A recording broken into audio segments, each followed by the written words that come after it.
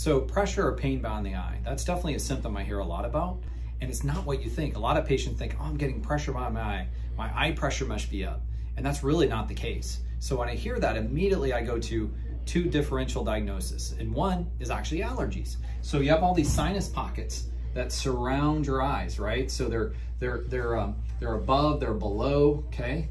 And they're in between your eyes. So when you have, during allergy season especially, you got that sinus pressure, it does feel like a pressure is pushing on your eyes. The other rule out is actually eye strain, eye fatigue. So you have all these muscles, right, to control our eyes, internal muscles that focus. So when you do that all day long, it kind of creates that almost like fatigue symptom. And it does feel like a pain's behind your eye. So usually it's a symptom of, hey, either allergies are going on, or I may need a new prescription, or I may need to actually wear prescription contacts or prescription glasses. So, but definitely seek out, that's a symptom I'd say come in and get checked out for, come visit your local True Eye Expert location. Be more than happy to see you.